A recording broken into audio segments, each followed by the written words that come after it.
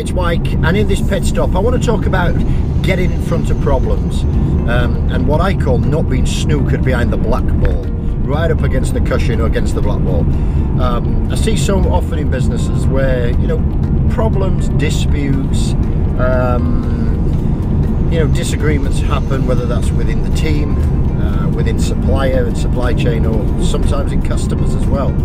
And all too often, you know, it's so easy to jump onto the keyboard and exchange messages to try and resolve this. And ultimately, I think that's really only going to go down one way, and that's down the black hole to further confusion, further frustration, further anger, or disruption.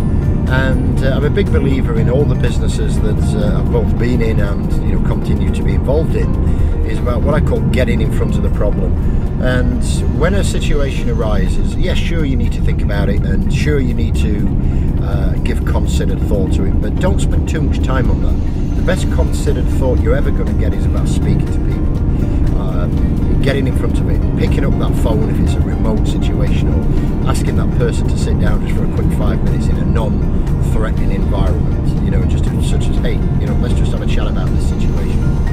And I usually find that if you can get in front of a problem really early on, get the other person's, you know, viewpoint, don't walk into it as a stubborn sort of point of view that, you know, this is my point of view, I'm right, and my viewpoint or my objective is to change that other person's point of view. It's really just to sort of say, okay, we've both got different viewpoints.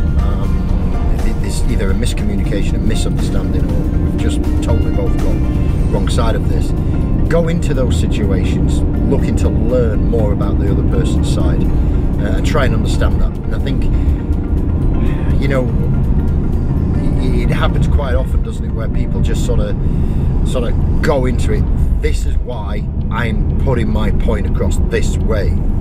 You know, my view is much rather, tell me why you think it's right that way, or tell me why you're so passionate, you know, about doing it that way. And I think if you can sort of get that a lot better, and a lot focused to understand their side before you start pushing your side, I think you're going to really start to open your eyes. You're going to become a better leader to start with. You're going to become a better person, and, you know, dare I say, you might even learn something, because that other person might actually have a point, and that point might be better than yours, or it might be more valid than yours at that point. And it's not really about point scoring, it's just about getting a resolution to the situation that it doesn't distract the rest of the day.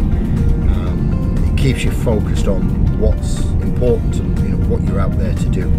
I see also often that people get consumed. You know, there's maybe a HR issue, and then, you know, all the talk is just about that person, and the distraction is huge. Or a supplier, you know, maybe they're overcharged or not, and then, you know, it's taking 1, 2, 3 people's management time out. That negative sort of perception comes in. Oh, I wouldn't buy off them, they always overcharge. Is that all that comes in? And it can be you know, simply avoided. And of course, I'm not saying that people don't take liberties. I'm not sort of saying that people don't take advantage, and there is some just bad people out there who purposely overcharge or purposely just want to, you know, set the world on fire. But I don't think that's the most of us. I think most of us either have misunderstandings, we have miscommunications, and I think the best way to sort of resolve those, that allows you to stay focused, allows you to stay on top of what you're meant to be doing, whether that's selling, fulfillment, managing customer service, or whatever. And the best way to do that is get in front of it early on and start asking questions. You know, start asking questions.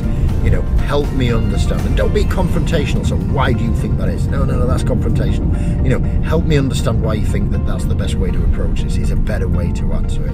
So you're saying the same thing, you're just asking it in a different way, and you'll be surprised about, you know, the reaction that you're going to get from people. You know, just with those sort of more relaxed, informal type questions over, you know, dictative answers. So I hope that's sort of give you some food for thought in this pit stop today. As always, if you want to shoot me a message on Twitter, you can use the hashtag #TheOpenMic or hashtag #GrowthEngine, and our team will get that picked up, and we do guarantee to answer every single question question that you want to answer or ask, should I say. So if you want to get those asked for us, we'll help you out anytime. If you want to leave a comment on the blog or the YouTube channel, again, that's fine. Let's get those questions answered for you. As always, have a great week. Get in the game, go do the hustle, go make it happen, and we'll catch up with you on another pit stop real soon.